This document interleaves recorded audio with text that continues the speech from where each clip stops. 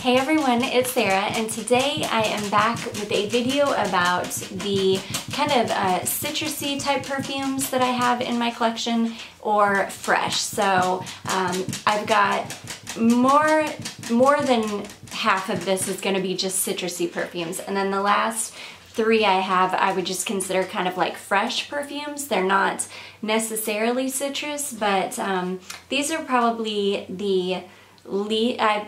these are the types of fragrance, that I have the least amount in my collection. I typically don't go for very citrusy, really fresh types of perfume. I do love citrus perfumes if they're done really well. They typically don't last a long time on my skin though, and so for that reason I kind of steer clear of them. Same with kind of fresh type scents. So yeah, but I do have quite a few here. I'm going to go ahead and jump in, and then I will talk to you about why I love the ones that I do have in my collection. So let's talk about the first one. The first one is the oldest perfume. This is possibly the oldest perfume I have in my collection, and this is DKNY Women. So, or Women, sorry, women, not women.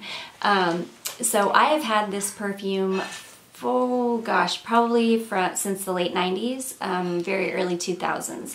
This was launched in 1999, and I remember very clearly because I was working in a department store at that time, and yeah, I remember this was the hot ticket at that time. Everybody was wearing this fragrance. The whole department store always smelled like it. It was just, I was working at a department store called the Bon Marché at that time, but it was actually Macy's. It was just called the Bon Marché in the part of the country that I grew up in, which was the Pacific Northwest. So anyways, fun fact, I remember this so clearly, and I remember thinking it was so unique and so cool and like such an edgy type fragrance for the time.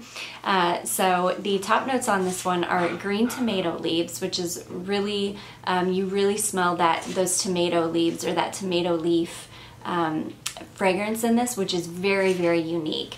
Red orange juice, cold vodka. The heart is water lily, orchid, and daffodil, and the base is birch and tulip. So this is a very unique smelling fragrance. I still think it's really cool, even still to this day. This is not a safe blind buy, I would say, because this, if you know what tomato leaves smell like, this has that in it very distinctly. Oh my gosh, it's really beautiful though. I still love this perfume. I don't wear it very often, but I still love it, and it still smells as good today as it did back when I purchased it in the late 90s. So that just goes to show you that if fragrance is stored properly, it does not go bad. So super excited to still have this one around, and this is a really beautiful, unique fragrance. Okay, the next one I have is one that I just picked up within the last 3 to 4 months, I would say, and this I picked up for so inexpensive. I want to say I had a discount code, and using my discount code with this perfume, I think it was on sale. I want to say I paid like $11 for this, but this is the 4711 Nouveau Cologne. Now 4711 is a very like old-fashioned, it's been around forever fragrance, and this is the Nouveau one, so this is like a newer edition. I think this came out in 2011. Yes, this came out in 2011.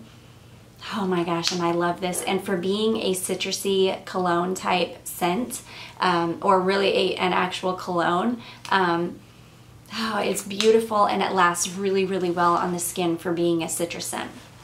So the notes on this are top notes of yuzu, blackcurrant, and lychee, which I love blackcurrant. The yuzu makes it so bright and crisp and citrusy smelling and just beautiful. Heart notes of geranium, heliotrope, and peony, and base notes of musk, sandalwood, and tonka bean. So this is just a really beautiful, clean, crisp, citrusy fragrance that actually lasts on the skin. So if you ever come across this, I highly recommend it. I definitely think if you like citrus type perfumes or fresh scents, that this is definitely a safe blind buy. Really beautiful. Okay, the next one I have to talk about is another one that's new to my collection. I just hauled this from TJ Maxx not too long ago. Oh gosh, and this is Versace Versense. This is a gorgeous, gorgeous fragrance.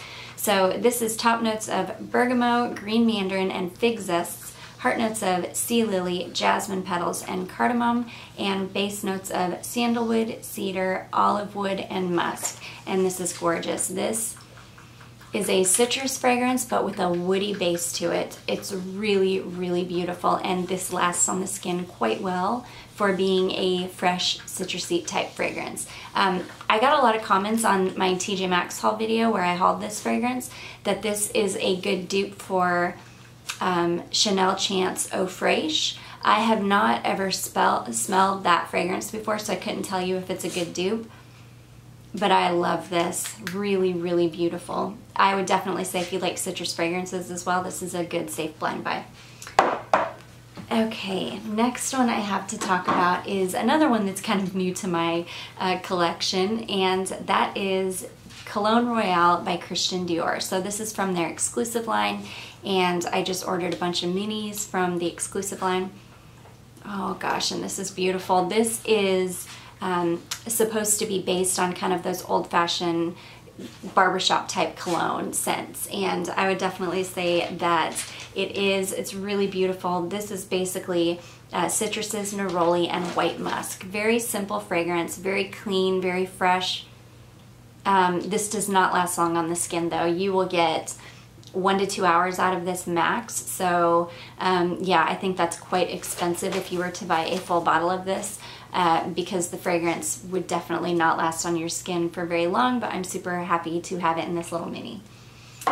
Okay, next I have very new to my collection. I just picked this one up within the last couple weeks, and I'm so glad I did, because this is not one that I probably would have picked up had I not heard it being spoken highly of from another YouTuber called Delicious Delights. This is Lady Gaga's Eau de Gaga. So I picked this up for very inexpensively. This was $10, I believe, on Mercari, and it was in a sealed box, so it was brand spanking new, and I love this fragrance. I wore this to work the other day, and it lasted all day long. Probably around the 8-hour mark. I couldn't smell it on myself anymore, but definitely a good solid 8-hour wear time out of this. I was very happy about that. This is gorgeous. This is citrus with a leather base. This is stunning. This is an expensive smelling perfume. This is, like Delicious Delight said, this is an almost niche smelling perfume. It's really gorgeous, and the top note on this is lime, heart note is white violet, and the base note is leather. It's very simple, it's very clean, it's beautiful, it's elegant smelling with that beautiful leather note in it. Oh, it's gorgeous, and I didn't know, because I had not looked the notes up on this at the time that I wore it, that I actually wore it to work that time, and I kept smelling something really beautiful, and I had no idea it was leather, because I don't have a trained enough nose to be able to pick out notes without knowing that it's there. Oh my gosh, but this is gorgeous. So I also got a comment on the last video that I mentioned this in, that these are showing up in like Marshalls and TJ Maxx. So yeah, definitely if you like citrus fragrances, I would say this is definitely a safe blind buy, and it's a steal. It's gorgeous. So okay, the next one I have to talk about, let me get my notes here. I couldn't do these videos without notes, I don't think. Okay, the next one I have to talk about, we're going to be getting into the more fresh type perfumes now. So those were all of these citrus fragrances that I have in my collection, and now I'm just going to be talking about some fresh kind of floral fruity fragrances, because I don't have a ton of these either, so I paired them into the same video so I could have a long enough video. So the next one I have to talk about is Endless Euphoria. I've got a cute little half-ounce bottle here that I love, and this is a gorgeous fragrance. This is one that I wish it lasted longer on my skin. It's really beautiful, but it does not last on my skin. I can get a few hours out of this max. So top notes on this are cherry blossom, mandarin, and bergamot, heart notes of pastel rose and violets, and base notes of bamboo, sandalwood, and musk. This is beautiful. This is a very light, airy, fresh floral fragrance with a little bit of citrus in there. Heavy, heavy on the cherry blossom. So if you like cherry blossom, I think you would really, really love this. If you're looking for just a really beautiful, everyday, easy to wear, fresh, clean, inoffensive, light fragrance, I think you would love this. And yeah, this is Endless Euphoria by Calvin Klein. Okay, the next one I have to talk about is, this is one that I actually got in a bundle of fragrances that in fact, the next two that I have to talk about are fragrances that I actually received in a bundle, like in a bundle. I think they were actually in the same bundle that I bought for just one fragrance that wasn't either of these, but I got really lucky with these fragrances because I actually like them. The first one I have to talk about is Marc Jacobs Honey. So how cute is that bottle? I love it so much. It's really, really cute. Now, you would expect a fragrance named Honey to smell like honey, but this does not smell like honey. This doesn't smell like honey to me at all.